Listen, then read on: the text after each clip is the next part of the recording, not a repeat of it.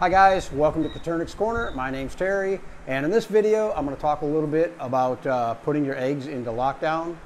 I've received quite a few questions recently on the YouTube channel and also on the Facebook group page from people wanting to know what lockdown is, when should you go into lockdown, why do you have to go into lockdown. So I've done videos in the past on incubating eggs, and we touched a little bit on humidity and whatnot, and also putting the chicks in the brooders. But I guess I never specifically targeted lockdown. And what probably happened was I just assumed that everybody understood the term lockdown and what it means. So what I'm going to try to do now in future videos is to slow down a little bit and explain all the aspects, because some of the terms are a little bit different, and some of the newcomers to the hobby may have not heard those terms before and don't understand exactly what they mean. So we're just going to take a step back and kind of help the newcomers, because I believe that that's what this channel is geared more towards anyhow, is the newcomer to the hobby. So let's jump right into lockdown. Basically what lockdown is, COTURNIX quail eggs take 17 to 18 days of incubation to hatch. Normally on around day 14, the eggs are placed into what's known as lockdown for the remainder of the incubation period to basically allow the chick to position itself for hatching. Usually lockdown, like I say, is on day 14. What you want to do is pull your eggs out of the turners, put them in hatching trays, put the hatching trays back in your incubator, raise the humidity levels up, and just leave them alone. Don't touch them until they start hatching. That's why it's known as lockdown, because basically you're locking them down in the incubator and you're not messing with them. So what I'm going to do is I'm going to bring the camera in a little bit closer. We're going to pull these two trays out. We'll get some hatching boxes. We'll place them in the hatching boxes and then throw them back in the incubator. And I'll show you my routine for putting them in the hatching boxes and also putting them in the incubator and raising the humidity levels up. Okay, so to put your eggs into lockdown basically just means moving your eggs from the egg turner and placing them into a hatching box or a hatching tray. My hatching boxes are wood frame boxes that measure 16 by 16, and I also stapled 1/4 inch hardware cloth to the bottom. And I also like to line my hatching boxes or trays with this drawer liner material. And you can see that it's pretty porous, so you can still get good airflow around the egg. But more importantly, what it does is supplies good footing for the chicks once they start hatching out. It'll prevent them from getting spraddle leg or any other types of leg injuries. And I also built a top out of 1/2 by 1/2 pine. It's also got 1/4 inch hardware cloth stapled to the top of it. And that just fits over the hatching box to prevent any of the chicks from trying to jump out of the box.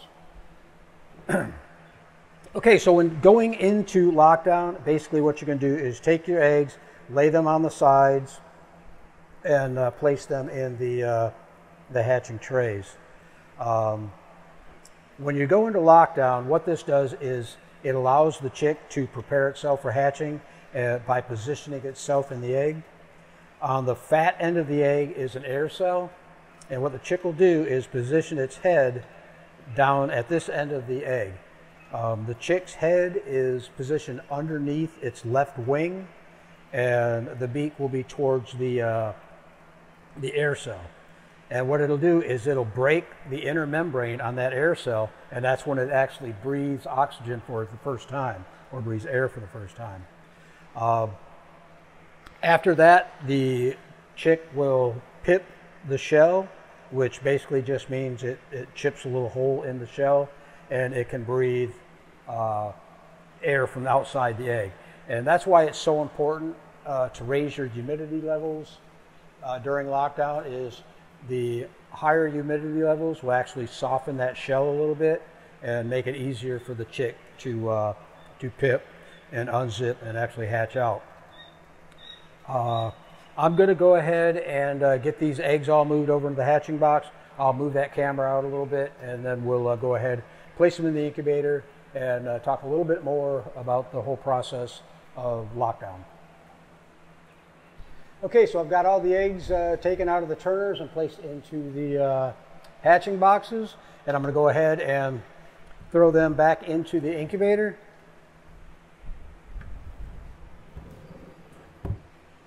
Okay, the next and most important step in this lockdown process is bringing your humidity levels up.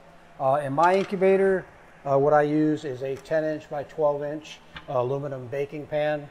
That just sits down at the bottom of the incubator, and I will add a 16-ounce bottle of water to that pan to help bring the humidity levels up. Now, I'm in South Florida, and our outside humidity levels are usually pretty high, so I only need to add a little bit of water to raise my humidity levels. But if you're having issues with your humidity levels, I did another video all about humidity levels and how to bring them up, and I'll link to that video in the description below. But basically, you're just going to add water to your incubator. You're going to try to get them humidity levels up around 65 all the way up to 80% humidity. And like I said earlier, that's going to help them soften those eggshells and make it easier for those chicks to pip and zip the egg and actually hatch out. Okay guys, so I hope this video gave you a little bit of insight into the whole lockdown procedure and why it's so important in the hatching process. Like I said earlier in this video, we're going to kind of slow things down a little bit and not skip over topics that may be important to the newcomer in the hobby. I want to thank you guys for taking the time to watch this video. If you're not already subscribed to the channel, please do so. It helps me out, and you'll get notifications, of any new and upcoming videos. So thanks a lot, guys. I appreciate you stopping by, and we'll see you on the next one.